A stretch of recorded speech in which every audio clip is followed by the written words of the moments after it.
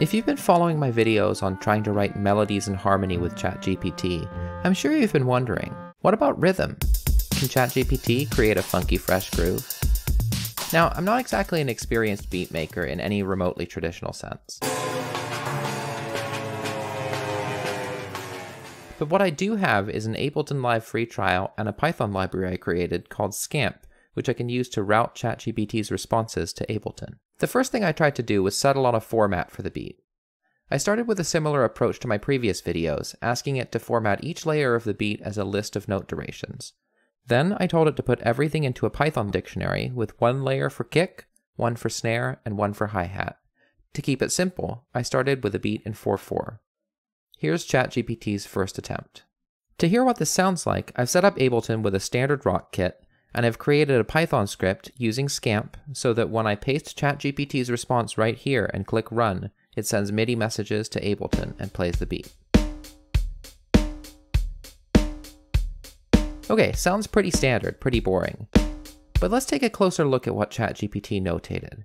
It says that the snare is playing on beats 2 and 4, the backbeat, which would make sense. But actually the note durations of 2 and 2 would place it on beats 1 and 3, which maybe you don't really notice at first in the playback since the kick drum is playing on every beat. I can't really criticize this though, because I didn't give ChatGPT a way to write a rest. So my next step was to tell it to use negative numbers to represent a rest, reiterate that the snare should play on beats 2 and 4, and tell it to have the kick and hi-hat incorporate a little resting too. Here's what it came up with. As you can see, there are some rests in the kick and hi-hat, but the snare is still solidly on beats 1 and 3, not on 2 and 4 as it purports to be. Also, the astute among you may have noticed that the loop does not last 4 beats. This is because the hi-hat part is 5 beats long. Oops. Clearly, we need a slightly different approach.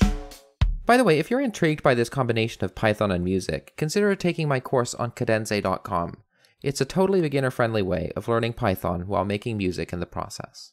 Anyway, back to our beat making, I started to suspect that the issue had to do with counting from 0 versus counting from 1, one of the banes of my experience as a musician coder. See, in a measure of 4/4, here's how musicians talk about the beats. But if we measure how much time has passed since the start of the measure, 0 beats have passed at beat 1, 1 has passed at beat 2, and so on. There's a similar issue, by the way, with pitch. Our names for musical intervals are unison, second, third, fourth, fifth, etc., despite the fact that a second is 1 scale step wide, a third is 2 steps wide, a fourth is 3 steps wide, and so on. This confusion of nomenclature is no doubt confusing to a language model that is trying to interpolate between training data in which people are discussing music and training data consisting of numbers and code. Code tends to be a count from 0 kind of environment, whereas musicians tend to count from 1. So to try to bridge the gap, I changed the format I was asking for. Instead of a list of note durations, I asked for a list of moments at which the notes were supposed to play. So suppose we have a grid of 4 beats and we want to notate this rhythm. The old notation was to just list the durations of the notes. The new notation is to list the start times of the notes. And notice I made the beginning of the bar beat 1, not beat 0, so that anything GPT-4 had learned about the snare playing on beats 2 and 4 would apply directly. Here's what it came up with. Notice that now, because of the change of format, the snare truly does play on beats 2 and 4, as it claims to in the comments. I also thought I would make things a little bit more nuanced by including the volume as well as the timing of each hit. Pasting the result into a new version of the Python script, the result is a very simple beat, a little like My Sharona actually.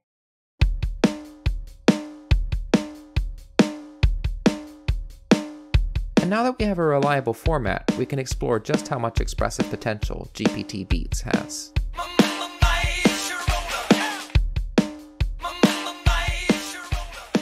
When I compose music, especially algorithmic music, I often like to think about it parametrically. For example, this script has 2 main parameters, melodic smoothness and rhythmic smoothness, which I'm controlling with the mouse position. When melodic smoothness is high, it tends to move in scales, and when it's low, it skips up and down. Similarly, when rhythmic smoothness is high, the notes are all the same length, whereas when it's low, they stutter. So I thought a nice way to explore ChatGPT's rhythmic potential would be to specify a few different parameters to play with. Specifically complexity, intensity, smoothness, and funkiness, along with time signature. After ChatGPT responded to this idea with pretty reasonable definitions of these terms, I went ahead and asked it for a beat in 4/4 with high complexity but low intensity, smoothness, and funkiness. Here's what the result sounded like. Not bad, but it definitely misses when it comes to complexity and smoothness. It says it'll have abrupt changes in rhythm and volume, but it clearly doesn't. To be fair though, the parameters I've given it are a bit entangled with one another, so it may be getting mixed messages. Rather than fix this glaring issue, I decided to explore the space of possibilities a bit more, giving it various random combinations of the specified parameters. I also tried the beats with different drum kits. Take a listen.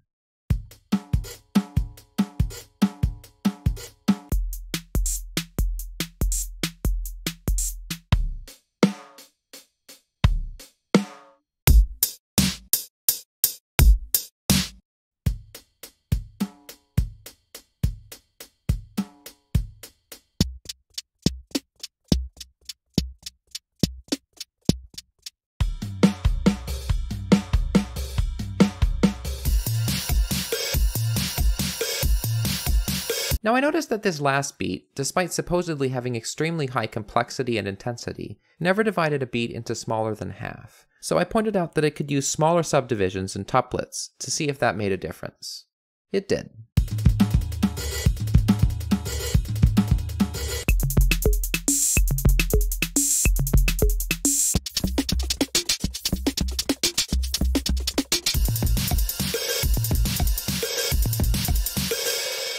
Okay, so having done all of this, I felt it was time to put something a little more substantial together.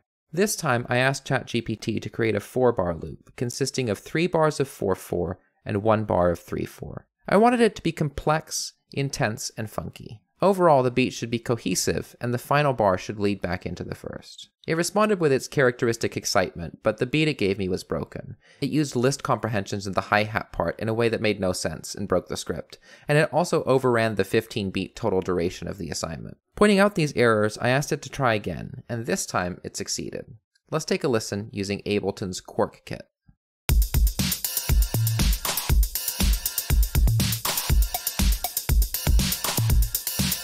I was actually pretty impressed with this. It managed to do exactly what I said, creating a beat which was different from measure to measure, but overall cohesive. So far so good, so I asked it to go a step further and add some J Dilla-inspired microtiming variation, pushing and pulling some of the parts ahead or behind the beat. I was inspired to do this, by the way, by the book Dilla Time, which I highly recommend. Anyway, you may notice that I tried this prompt 6 different times. The reason is that, even when I explicitly say that other than these adjustments it should keep everything exactly the same, it responded with incomplete beats, like this one that's missing all but the first bar of the kick part. I just couldn't get it to only do the microtiming. Still, it was kind of interesting. Let's take a listen anyway.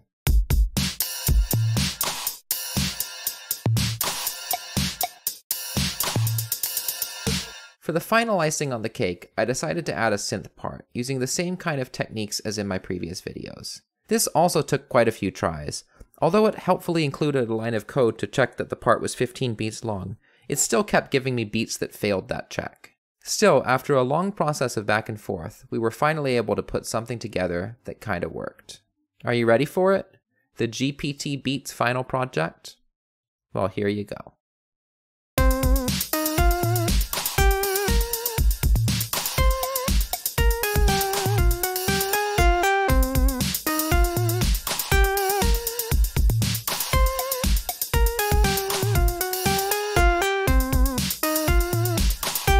So what can we learn from ChatGPT's efforts in beat making?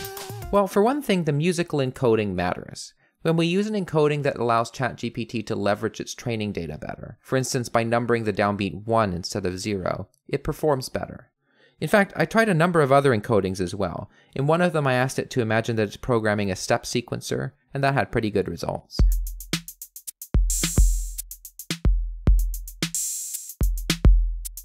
In another, I asked it to produce strings of letters with K for kick, H for hi-hat, S for snare, and underscore for the passage of time. In this case, it struggled quite a bit more, although it did do certain things like introducing swing for the jazz rhythm.